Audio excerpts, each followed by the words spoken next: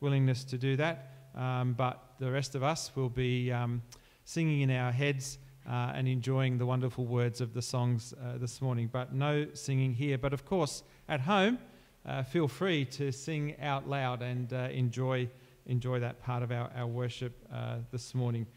We're really hopeful and praying that these restrictions will be limited to just this weekend, but they're here for our protection, and so it's good that we follow them along. Thanks for helping us out with that.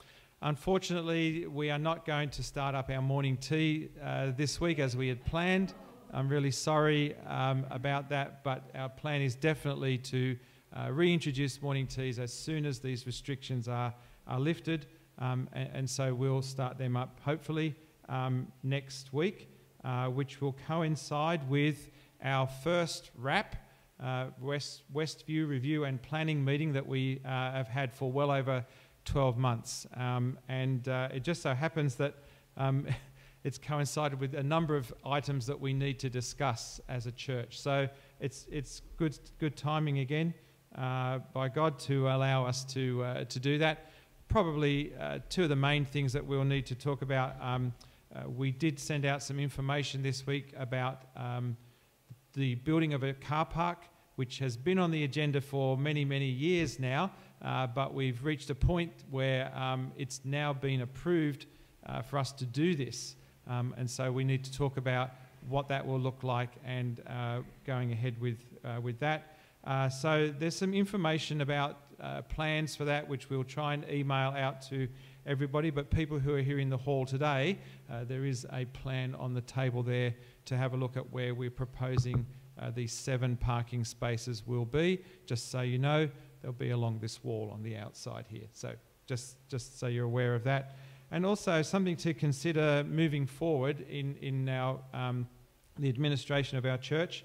The current administrator, it happens to be me, will not be standing to become administrator for the next 2 years, because when JJ comes off sabbatical, about 12 months after him, I'll be going on sabbatical, and so I don't want to be the administrator of the church when I go on to sabbatical. So we're looking for someone to take over the role of administrator or church secretary, and it's a really easy job. There's very little to it.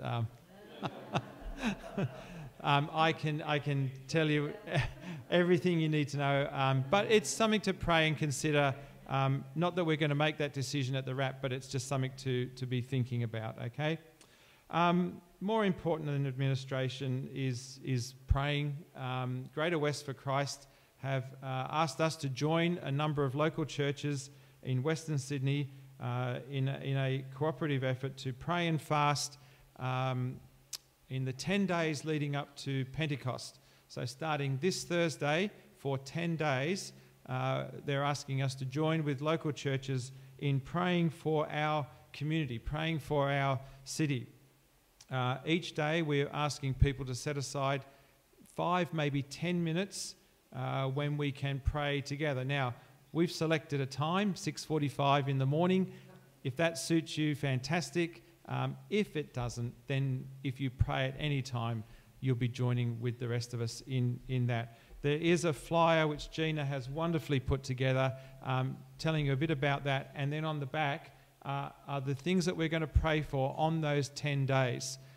So items around our community, our hospitals, local police, transport, councils, schools, businesses, prisons, charities, aid agencies, our government, and finally on the 22nd of May, praying for local churches and the body of Christ. Keeping in mind that there are lots of people in our church involved with some of these things. Nicole works in one of the local hospitals at Blacktown and Mount Druitt.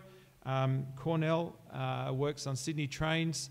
And of course, our scripture teacher, Connie, who works here at Crawford at Doonside. So, we have great connections with many of these things, but these sheets are available on here, and we're going to get them sent out on the email as well. GPS groups are still up and running because they run by Zoom, and if you're involved, great. And just a reminder, Thursday night's group will be back this week. Love to see you back there. If you're not involved with a GPS group, it's our way of connecting in with each other each week around God's word, praying for each other, and just encouraging each other in our faith. And we would love for as many people to be involved in this as possible. Speak to me or speak to Gareth. He runs the Wednesday night one at the moment, and we'll find a way to help you in that. They're both Zoom meetings right now, but yeah, that's the way that we connect in. Just to keep also in mind, Bill Harvey will be having some tests this week, just to get something checked out. He'd value your prayers as in the lead up to this. And also a reminder to those at home, we will be sharing communion this morning as we do every week. You might like to prepare and get something to have for communion towards the end of our time together. Wow, that's a few things to remind us of at the beginning, and it's good to get those things out of the way so that now we can focus on the real reason why we're here. We want to collectively worship our God. We want to hear from him. And one of the ways we do that here at Westview is each week we read a psalm. And this morning I'm reading Psalm 52, and it has a heading, "The steadfast love of God endures." No matter what we could have added there. It's to the choir master. It's a psalm of David. It says, when Doeg the Edomite came and told Saul, David has come to the house of Ahimelech. I'm sure that was very significant in those days, but this is Psalm 52. Why do you boast of evil, O mighty man? The steadfast love of God endures all the day. Your tongue plots destruction like a sharp razor, you worker of deceit. You love evil more than good, and lying more than speaking what is right. You love all words that devour, O deceitful tongue. But God will break you down forever. He will snatch and tear you from your tent. He will uproot you from the land of the living. The righteous shall see and fear, and shall laugh at him, saying, see the man who would not make God his refuge, but trusted in the abundance of his riches, and sought refuge in his own destruction. But I am like a green olive tree in the house of God. I trust in the steadfast love of God forever and ever. I will thank you forever because you have done it. I will wait for your name, for it is good in the presence of the godly. Let me pray. Oh, Father, my prayer is that each of us here wants to be that green olive tree, safe in your house, secure in the steadfastness of your love and your mercy.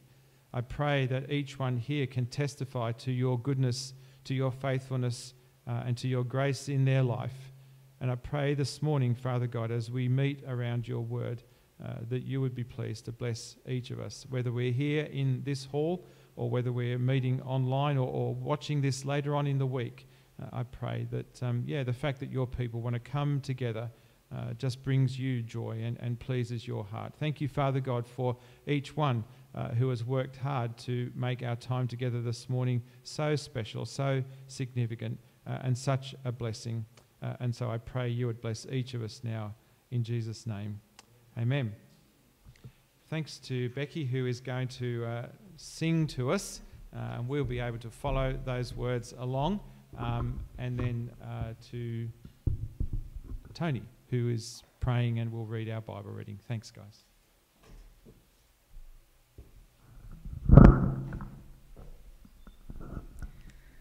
Well, I'll invite you, if you would like to stand. You are most welcome to stand.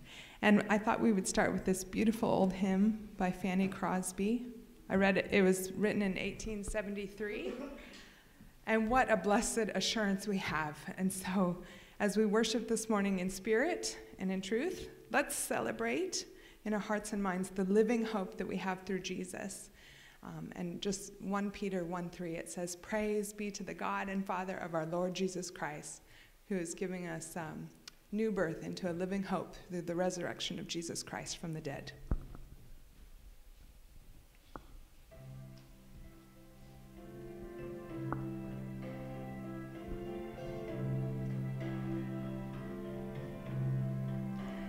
Blessed assurance, Jesus is mine.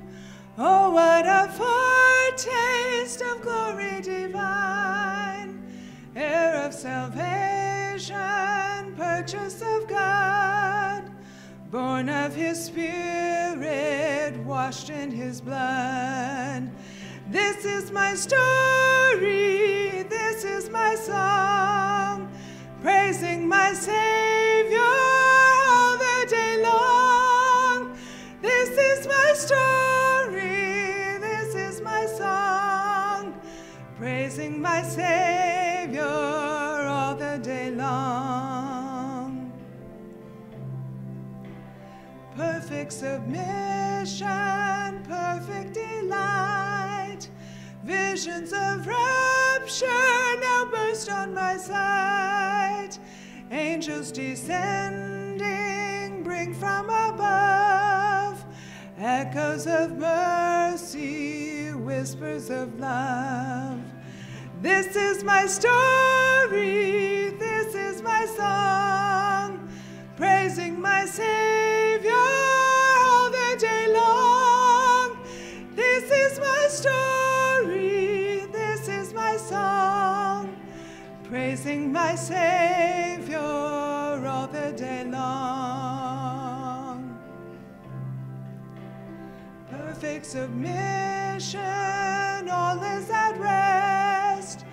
I and my Savior am happy and blessed, watching and waiting, looking above, filled with his goodness, lost in his love. And this is my story, this is my song, praising my Savior all the day long.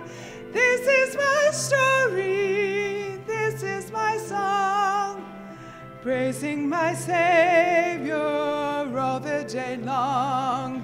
And this is my story, this is my song, praising my Savior all the day long. For this is our story and this is our song.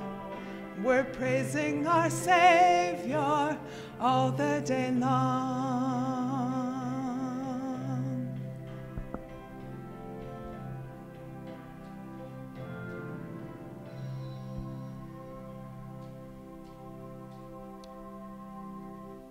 Thank you for praising in your hearts. Have a seat.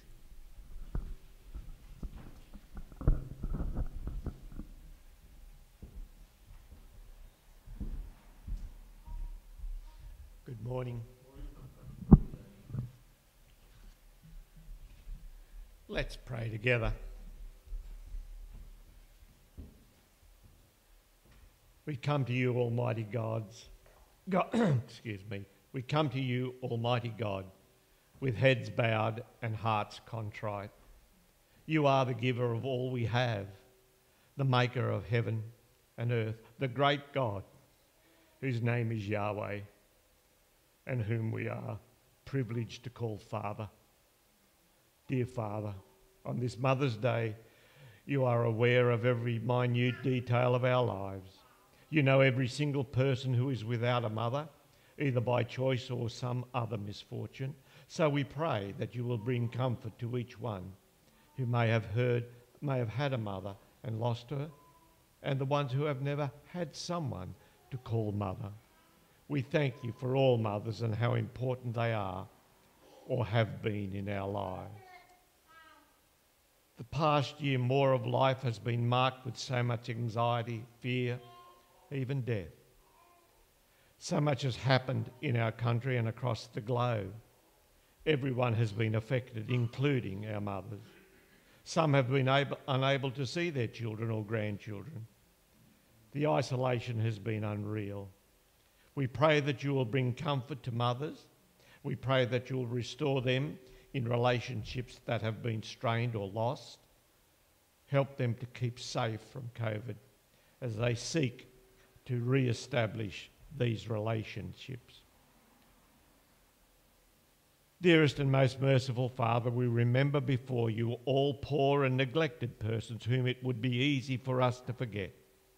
The homeless and the destitute, the old and the sick, and all who have none to care for them. Help us to heal those who are broken in body or spirit, and to turn their sorrow into joy. Grant this, Father, for the love of your Son, who for our sake became poor. And our God and Father of all humanity, turn, we pray, the hearts of all peoples and their rulers, that by the power of your Holy Spirit, peace may be established among the nations on the foundation of justice, righteousness, and truth. Through him who was lifted up on the cross to draw all people to himself. Father, as we join with other churches to fast and pray in the 10 days leading to Pentecost, we ask for an awakening of your Holy Spirit to enliven us as we bring to you people and organisations in our area. We pray for your power and strength for them as they serve our community. By your grace we are forgiven. In your peace our lives are lived. By your touch we know healing. In your strength we are made whole. When this is forgotten, our focus on self, your face obscured, forgive us and restore. Take our mustard seed of faith and let it grow, take root and blossom in our hearts and lives. God of grace, forgive our ingratitude for the blessings we have received. Help us to live the lives we proclaim. God of peace, forgive our impatience with the actions of our neighbours. Help us live the lives we proclaim. God of love, forgive our intolerance towards those of other faiths or none. Help us to live the lives we proclaim. God of mercy, forgive our reluctance to offer a word of forgiveness. Help us to live the lives we proclaim. God of hope, accept our repentance as a sweet-smelling offering along with the service of our lives. We pray this in the precious name of Jesus. Amen. A reading this morning is from Jonah, chapter 2, verse 10, and Jonah 3, 1 to the end of the chapter. And the Lord spoke to the fish, and it vomited Jonah out upon the dry land. Then the word of the Lord came to Jonah a second time, saying, Arise, go to Nineveh, that great city, and call out against it the message that I tell you. So Jonah arose and went to Nineveh, according to the word of the Lord. Now Nineveh was an exceedingly great city, 3 days' journey in breadth. Jonah began to go into the city, going a day's journey. And he called out, Yet 40 days, and Nineveh shall be overthrown. And the people of Nineveh believed God. They called for a fast and put on sackcloth, from the greatest of them to the least of them. The word reached the king of Nineveh, and he arose from his throne, removed his robe, covered himself in sackcloth, and sat in ashes. And he issued a proclamation and published through Nineveh, by the decree of the king and his nobles, let neither man nor beast, herd nor flock taste anything. Let them not feed or drink water, but let man and beast be covered in sackcloth. And let them call out mightily to God. Let everyone turn from his evil way and from the violence that is in his hands. Who knows? God may turn and relent and turn from his fierce anger so that we may not perish. When God saw what they did, how they turned from their evil way, God relented of the disaster that he had said he would do to them. And he did not do it.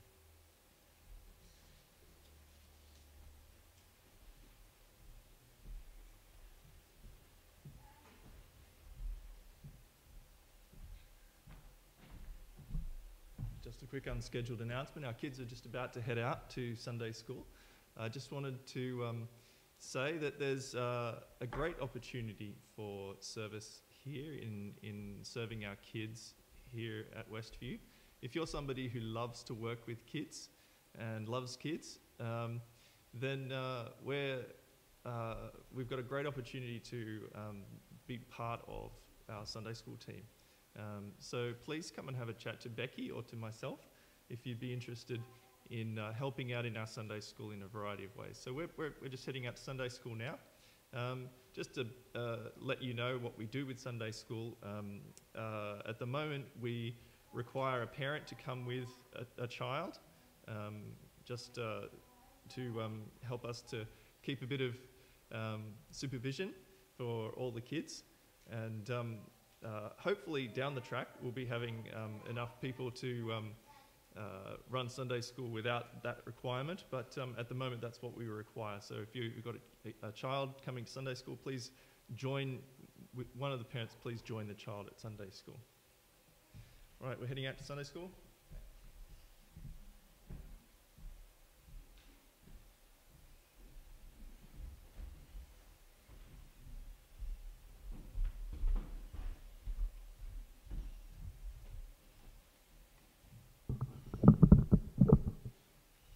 Let me pray before we begin. Father God, we thank you for the gift of your word. And as we think of these things, open our hearts and our minds to hear you. Tell us what you want us to hear and help me to get out of your way. Amen. So let me open this week by asking the question, what is a prophet? I'm informed by the dictionary that the first two entries are, 1, a person who speaks for God or a deity, or by divine inspiration, and 2, a person chosen to speak for God and to guide his people. Okay, that's fine. But right from the beginning of Jonah, we see there's something not quite right about our key character. Right from the start, we see something is wrong. Prophets are meant to be the servants of God. The history in Deuteronomy refers to my servants, the prophets. And in 2 Kings 14:25, Jonah is specifically mentioned as his servant Jonah, the son of Amittai, the prophet. We frequently find prophets raising objections to the calling that they've been given. For instance, Moses says, I cannot speak. I am too young.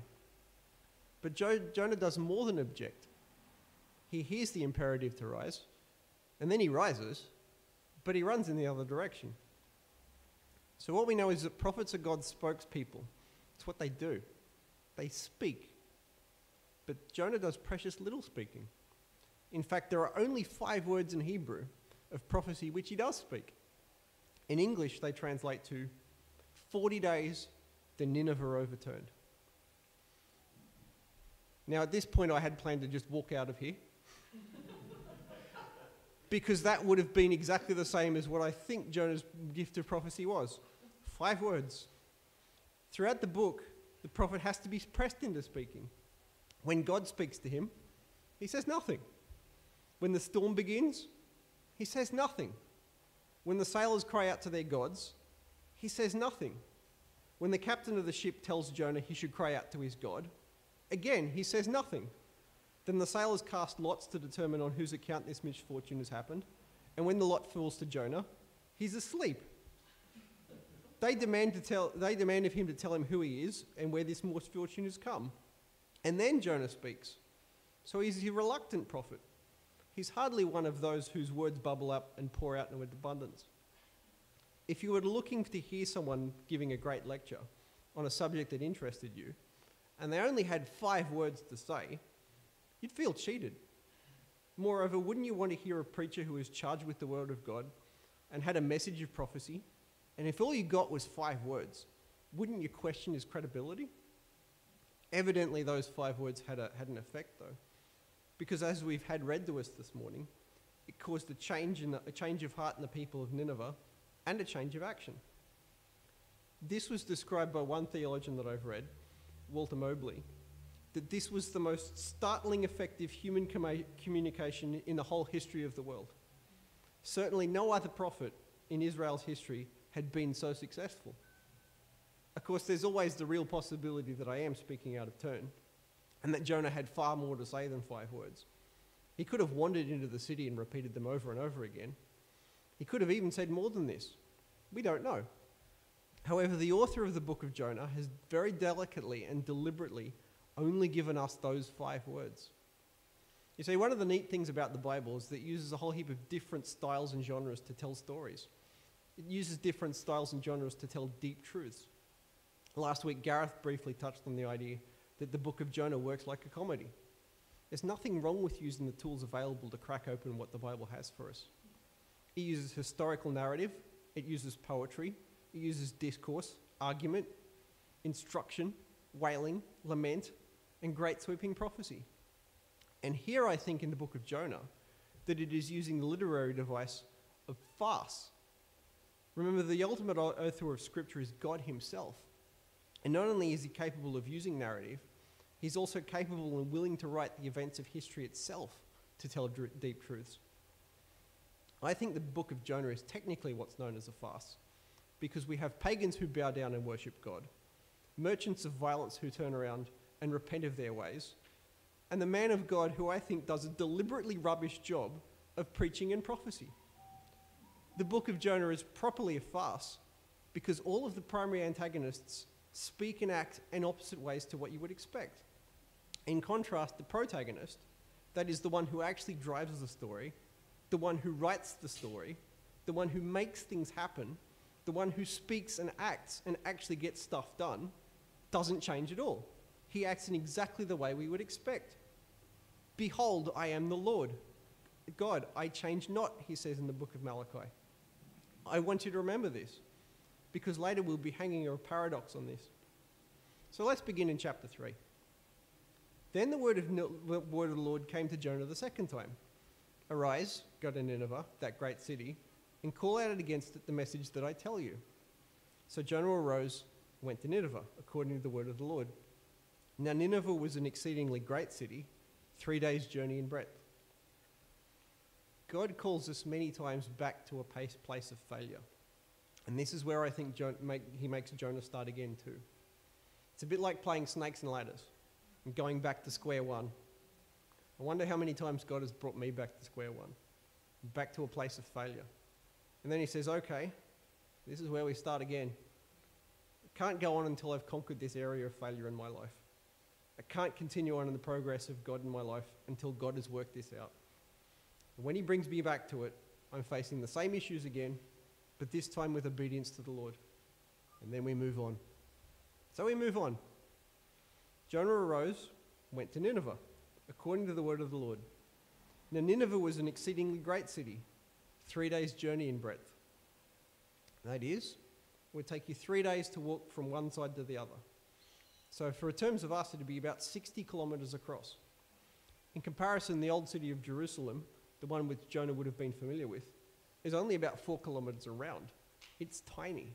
It would take you less than an hour to walk around. A city of 3 days' journey is massive in the ancient world. It's probably about as big as Sydney. Nineveh was the biggest city in the world at the time and probably wasn't eclipsed for being the biggest city in the world in more than 500 years. This was the greatest city in the world.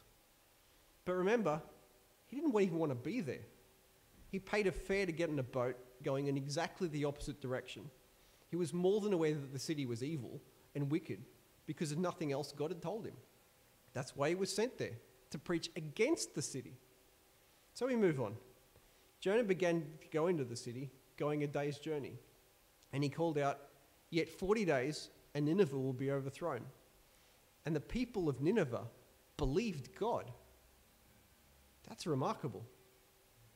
Jonah, no doubt, was not happy with what he was doing. This is something that is revealed further on in the text. Jonah's anger at God for not destroying Nineveh. He hated these people. He still didn't want God to work in their lives. He was only there because it was preferable to dissolving in the gastric juices of the fish. Not only was there no hope laid out in his message at all, there's no call to repentance, there's no loving exhortations, just a message of judgment. There's no mention of what the people of Nineveh had done wrong. There's no call for what they should do to correct it. And there's not even a statement of who called Jonah to go there at all. 40 days and Nineveh is going to be overthrown. But the people believed, much to Jonah's chagrin. I ask another question. Should Jonah have been surprised? No. God is always making plans. He's always preparing things. Already we've seen that God has appointed a storm, he's appointed a fish, and now he's appointed the hearts of Nineveh. And later on he will go to appoint a vine, a worm, and a wind. Is this inconsistent with what Jonah should have already known? In the grand story of Israel up to this point, God appointed a goat in place of Abraham's son. He appointed a homeland for the people of Israel to live in. He appointed judges and prophets and kings to teach them. So God is always making plans, preparing times, preparing people, preparing the events of history itself. Jonah should have learnt, as in fact we should learn, that to try to kick against those plans is pointless and futile. Doing so will sometimes likely in a personal hell of our own creation. Jonah had to learn this the hard way. We have a God who has already appointed events and circumstances to bring people to himself. Or perhaps Jonah already knew this, and because of his own prejudice, maybe his racism, he didn't want the people of Nineveh to be saved. But God did.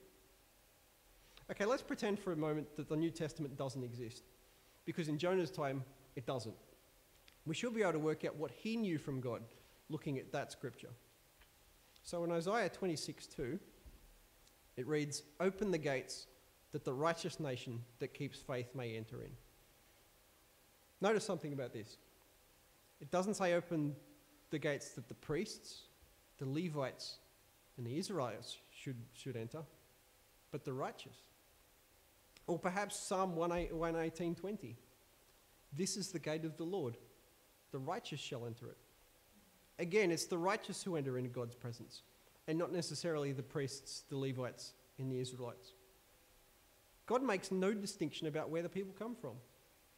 If Jonah took time to pause and remember the lessons from Israel's own history, instead of running away, maybe you would remember that Abraham believed God, and it was credited to him as righteousness.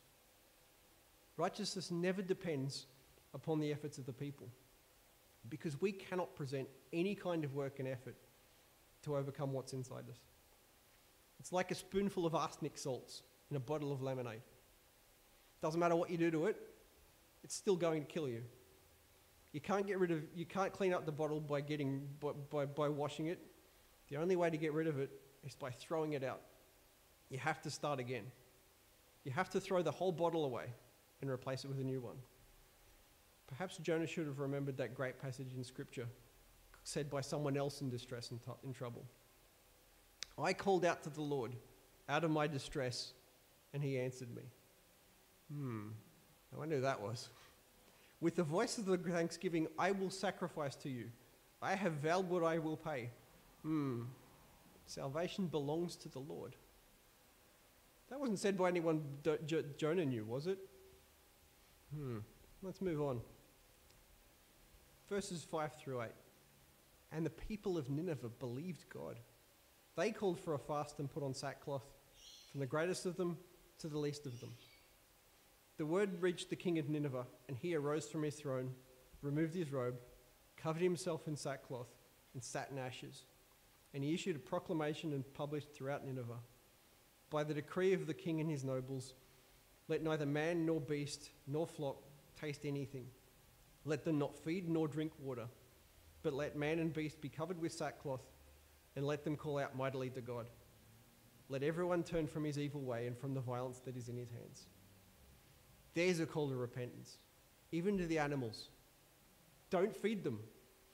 And as the cattle are rolling for hunger, let it be a cry to God for mercy. So even the cattle are getting hungry. You can hear them through the streets. Moo, moo. Let that be a cry to God for mercy. You can imagine the noise of the general total repentance of the people as they are in sackcloth and crying out to God, repenting and crying out to God for mercy. I find it interesting, though, that Jesus makes two references to Jonah in his ministry. The first was when the scribes and the Pharisees asked to see a sign from him, and he told them that there would be no sign would be given except the sign of the prophet Jonah. Because just as Jonah was in the stomach of the sea creature for 3 days and nights, so the Son of Man will be in the heart of the earth for 3 days and nights. But let's set that aside for now.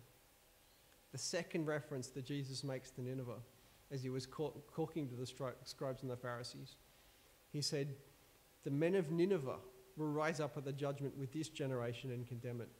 For they repented at the preaching of Jonah, and behold, something greater than Jonah is here." Think about that. The men of Nineveh repeated at this angry prophet who only preached the judgment of God. Here Jesus, the Son of God, had come declaring to the people the love of God, encouraging people to experience God's love and to overcome and to come to God's love. But yet they didn't repent. So the men of Nineveh will be of judgment will be standing, and they will be pointing a finger at this generation, those who have not repented, those who have not sought God, and they will be condemning this generation, for they repented at the preaching of Jonah. Repent they did, complete with sackcloth, even to the king laying aside his robes and putting on this horrible, itchy sackcloth, putting on the animals, and everyone joining in this giant citywide repentance. But on what basis did they repent? Jonah didn't say repent or destruction comes. He didn't preach repentance at all. He didn't want them to repent. He became angry when they did repent. Of the only preachers, he must be one of the only preachers in history that was hoping that he wouldn't have a successful mission. But they repented. On the basis of what? Verse 9. Who knows? God may turn and relent from his fierce anger, so that we may not perish. Who can tell? Maybe if we repent, God will have mercy. We don't know. No promise of mercy, no promise of grace to these people, only a message of judgment. And yet, on the slimmest of threads, they were willing to hang their hope. Who can tell? A maybe. Let me tell you today, you don't have to hang your hope on a maybe. You don't have to hang your hope on that slim thread. I can tell you today that if you will repent, God is gracious. God is merciful. God will forgive. You don't have to hang your hope on a maybe. I can assure you from the word of God today that God will forgive you if you repent and return from your wicked ways and your sinful path. Because he's told us, if we confess our sins, he's faithful and just and will forgive us our sins and purify us from all unrighteousness. God will be gracious and merciful, and you'll be washed and cleansed of your sin and made a child of God. I can declare that to you on the basis of God's unchanging word. But these people didn't have that kind of hope. They didn't even have that kind of message. All they had was a maybe. Who knows? Maybe. And even on that, they hung their hope on a maybe, turned and repented. So we move on to verse 10. When God saw what they did, how they turned from their evil way, God relented of the disaster that he said he would do to them, and he did not do it. So here I have a conundrum. God appears to have changed his mind, and that doesn't exactly square what we know about him. I've been asked to give a sermon on Jonah chapter 3, which means that I've been given the internal problem of describing the action of God, and unfortunately I don't really have the terms to be able to do it. God is the infinite, eternal God, and we are small and futile. And so as I try to use terms in dealing with the finite, I can't really describe an infinite God. There are things I don't understand and which I can't speak. There's not words and languages which I can even use to relate these things to you. This has not been a problem which has not gone unnoticed. Jesus was talking to Nicodemus, and he experienced the same thing. And he finally gave up and said, "Look, Nicodemus, you're a teacher of the Jews, and if I speak to you of earthly things and you cannot understand them, how in the world can I speak to you of heavenly things?" Paul the Apostle, after his trip to heaven, said, "Whether in the body or out of the body, I don't know, but I was caught up to the third heaven and I heard things that are impossible to describe. In fact, it'd be a crime if I were to try to describe them. It would be an injustice, because there aren't any words that can describe these things. Words have not been created or formed." So here we have a problem. Because we are limited in talking about God and are forced to use finite technology, so finite terminology, when it comes to explaining why judgment did not come, the promised judgment, we have to use terms that are also finite. I think this is a category error. It doesn't work. We have to use terms which aren't applicable to God, because God doesn't change. Even the Bible itself has problems trying to contain the infiniteness of God. We remember this in Numbers. God is not a man that he should lie, or the son of a man that he should change his mind. Has he said and he will not do it, or has he spoken and will he not fulfill it? Or in Malachi, behold, I am the Lord God. I do not change, he has declared. But here there's an obvious change. The prophet said 40 days and there comes destruction. The people repented. Destruction did not come. So we're using finite terms to say, well, it repented, or God changed his mind and he came to destroy them. No. It looks like God knew all the time that they were going to repent. That's why he sent Jonah to them. God knew all the time that the judgment wouldn't come. But yet, had they not repented, then judgment would have come. God knows the end from the beginning. And you say, "Oh, well, I can't understand it." Well, of course we can't. My ways are higher than your ways, says God. And so it's an exercise of frustration to try to understand the full aspects and character of the infinite God. Yet I find that liberating. It says to me that the infinite, unchanging God remains infinite and unchanging. He remains reliable. He remains caring. He remains faithful. He remains merciful. So what can we learn about this? What can we learn from the tale of Jonah? It's important that God doesn't waste people's efforts, and he doesn't waste people. If we can take anything from Jonah's, quite frankly, rubbish ministry efforts, it's that God still used the bare minimum in order to create a work of salvation. Now, I would suggest it's probably not a good idea to use the bare minimum, but at least we can take heart that God will use what we think are small and weak efforts to work something which is often bigger than them. In fact, something bigger than we can even imagine. I mean, it probably also goes without saying that we can do better than Jonah's 5 words. God takes our efforts, however weak and small we might think they are, and multiplies them by orders of magnitude. I mean, often God doesn't require a lot of effort on our part, but he does ask for our obedience. And that does require at least some effort. Okay, let's assume for a second that Jonah's refusal and reluctance to go to Nineveh was 100% justified. We're already told that they are known for their violence and their evil. What does that change?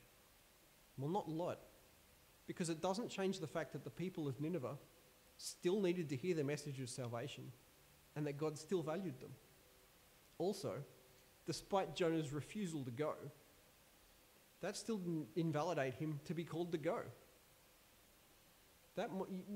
This is interesting for us, because you might feel that you are unworthy or unqualified for serving God because of past mistakes, or maybe even actions that you regret. But God doesn't care.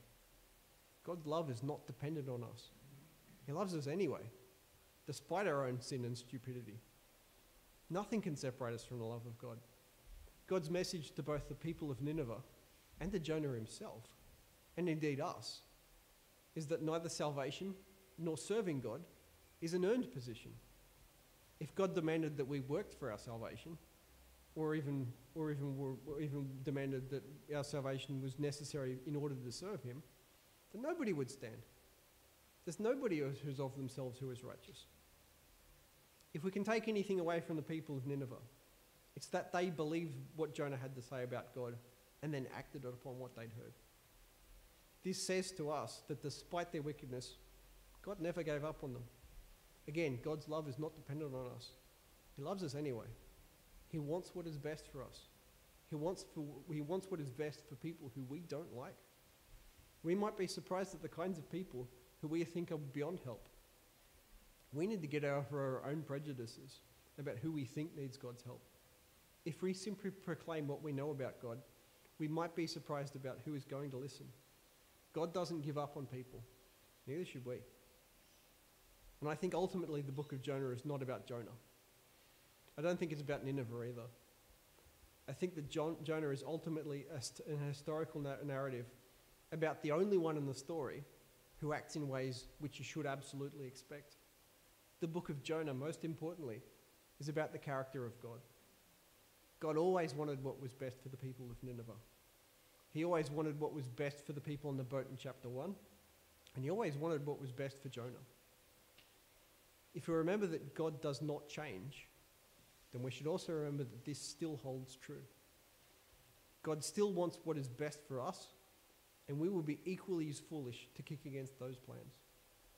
If we can take anything away from the book of Jonah, and especially from chapter 3, is that the only one who is in the whole book who is consistent and continued to be unchanging and consistent was God himself. And I see no reason why that should not still hold true today. Let me pray. Father God, we thank you that you never gave up on the people of Nineveh. We thank you that you cared enough to send someone to speak to them, and that you saved them from the destruction which they would have suffered. We thank you that nobody, however wicked, is beyond the pale, and that you are always hoping to save. We ask that we would be willing to see people as you do, in need of a saviour. We thank you for the lesson of Jonah. We thank you that you take our efforts, however feeble, and are able to magnify them. We thank you for thank you that what we have done doesn't disqualify us from being useful. Finally, we thank you for being the eternal, unchanging God, who always hopes, who is always working, and who always wants what is best for his people. In all of this, we say thank you, and amen. So now we come to the part of the service which we as a church like to do every week, because it again reminds us of the ridiculous and extravagant lengths to which our eternal and unchanging God is prepared to go. Let me go over again what exactly goes on in the Lord's Supper and why it's important. What everyone has to realize is that every time you eat the bread and drink the cup, you reenact with your words and actions the death of our Master. You will be drawn back to this meal again and again until he returns. But you must never let familiarity breed contempt. The Apostle Paul in his letter to the Corinthians reminded that anyone who eats the bread or drinks the cup of the Master irrelevantly is like part of the crowd who jeered and spit on him at his death. Is that the kind of remembrance you want to be part of? We are asked to examine our hearts, examine our motives, and to test our heart, and then come to this meal in awe. So I'm going to leave a few moments for us to remember, to consider, and be thankful for what Christ has done.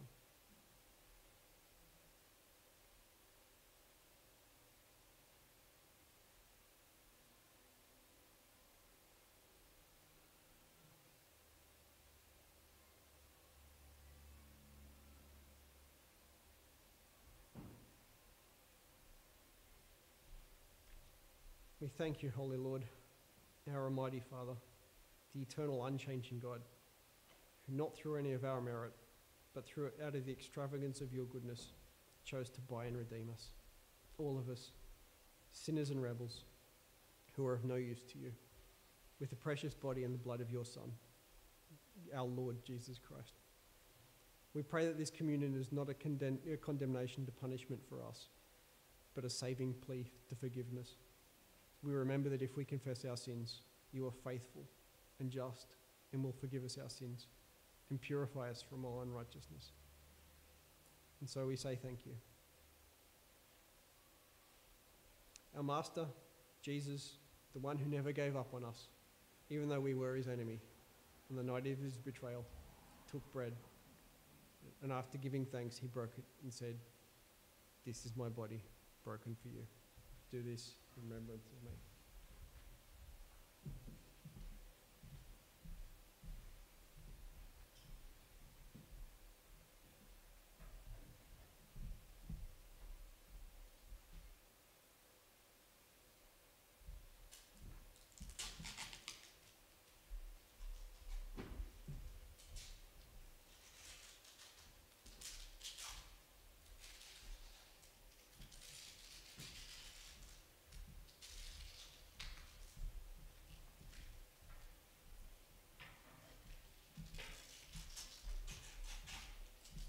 So as we take the bread, break it a little, remember and be thankful.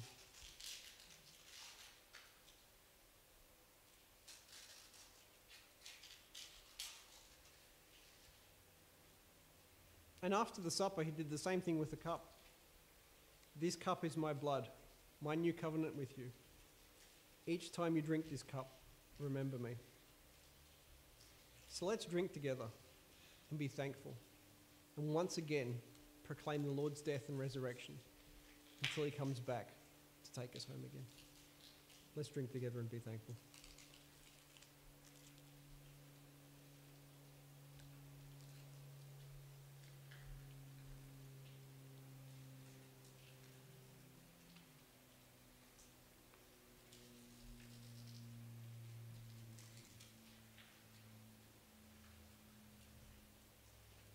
And I think it's rather fitting that we close today's service with another song that reminds us exactly of our eternal, unchanging God.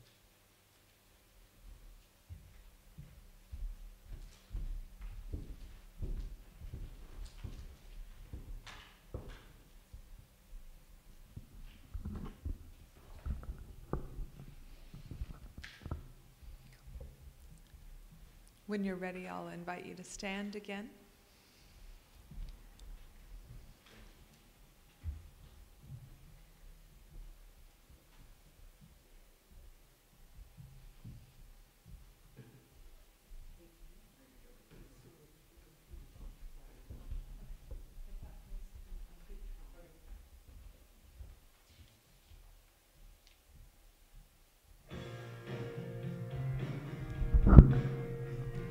Sing Everlasting God, and I'd invite you to join with clapping if you'd like to.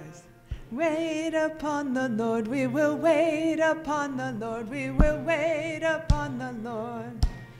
Strength will rise as we wait upon the Lord, we will wait upon the Lord, we will wait upon the Lord our God. You reign forever, our hope, our strong deliverer.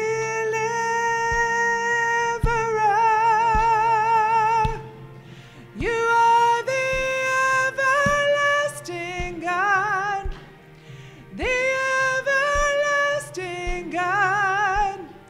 You do not faint, you won't grow weary. You're the defender of the weak. You comfort those in need. You lift us up on wings like eagles.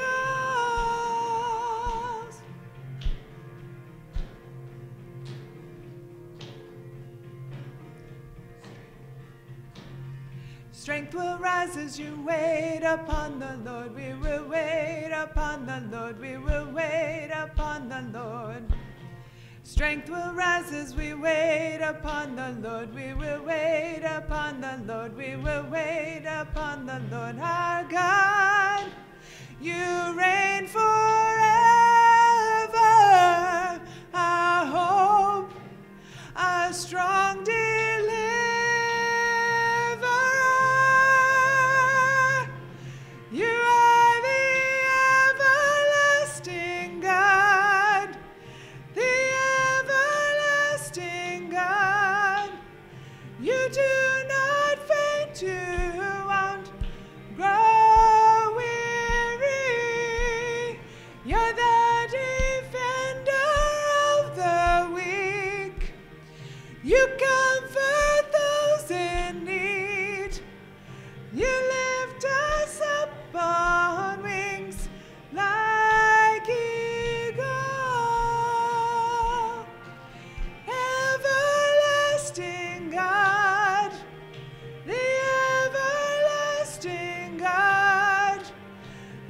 do not faint, you won't grow weary. You're the defender of the weak. You comfort those in need. You lift us up on wings like eagles.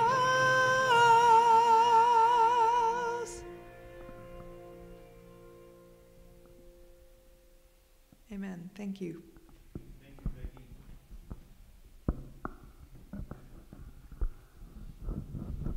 And what can I leave you with after this? The king of Nineveh said, "Who knows? God may turn and relent and turn from his fierce anger so that we may not perish." We don't have to hang our hope on a maybe. We hang our hope on the eternal, unchanging, gracious, merciful, forgiving, everlasting God. I ask that we pray and remember that this week. And thank you.